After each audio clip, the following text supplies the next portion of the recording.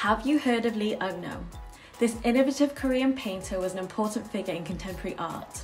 Lee Ungno was an artist who embraced both East and West, tradition and modernity.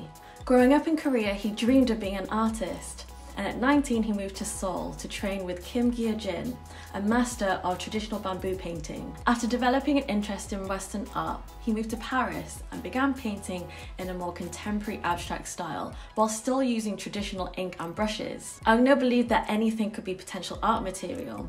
Throughout his career, he used fabric, cotton wool, newspaper, ceramic, old wood, and even rice paste. The human form played a key role in Ungno's work. His People series, depicting bodies, started in 1979 and continued until his death in 1989. Ungno travelled extensively but always kept making art, once remarking that not being able to paint is like dying.